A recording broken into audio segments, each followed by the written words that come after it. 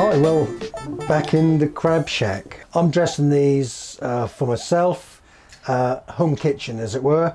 The two crabs are the female, which is this with the broader apron, and the male crab with his very narrow apron there. The male has bigger claws and obviously more white meat, whereas the female is a lot sweeter and tastier in the body. I will open it up and explain the pieces you need to remove, the parts you need to take out, because not everything in the crab is completely edible. Okay, so we'll start with this one. There's a natural split in the back, which incidentally is when the crab shoots its shell, that's the part where it emerges from. The body, the jelly body, comes away from inside the crab, and everything then is all soft and squidgy.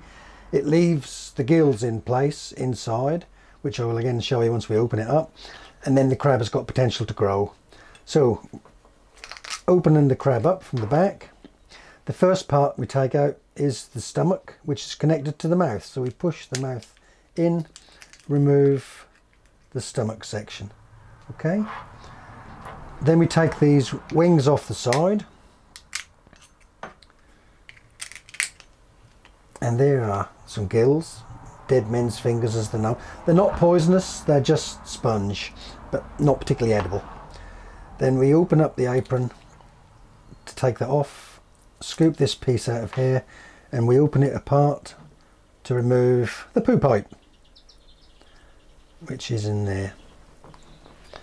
Okay, the next thing I do is take all the legs away from the shickle.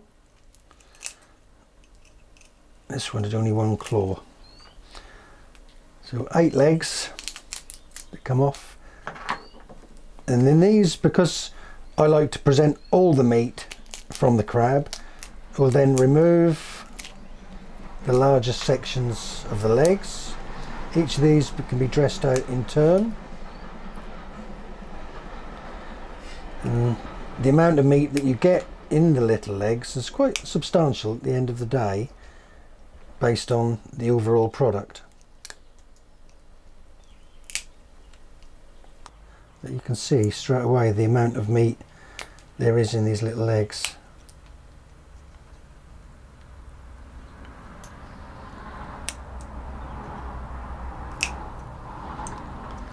Okay, then the shickle. So remove the dead men's fingers if you feel comfortable. Sometimes we can dress the crab without taking the dead men's fingers off, as long as we're careful not to include them in the crab itself. Then pick out the meat from the shickle. The picker I'm using is a single stainless steel knife, a heavy handled stainless steel knife that I've cut down to give me a blade to actually use that to get into the legs of the shickle and pull them all out. So there's the 4 tunnels, if you like, where the meat is that contain the legs, and the 2 that contain the claws. So the amount of meat that comes out is quite substantial, really. Careful not to break the cartilage, because that part of the crab is quite soft. You can hear it crunching, but it's just moving against the cartilage rather than breaking it. And the final last claw hole. Okay, then the claw meat.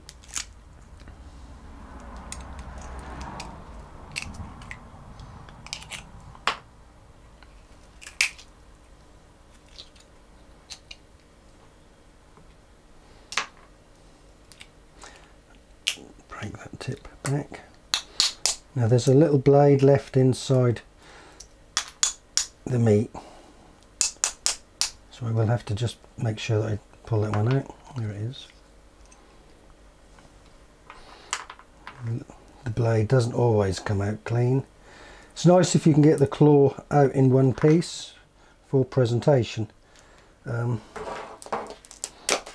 Nick another claw.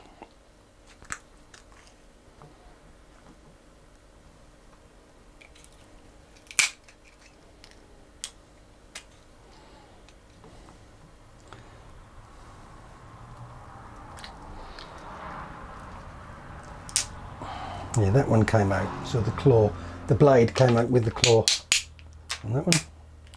And as I said, the heavy part of the knife acts as a hammer, so I can break the claw and remove the meat.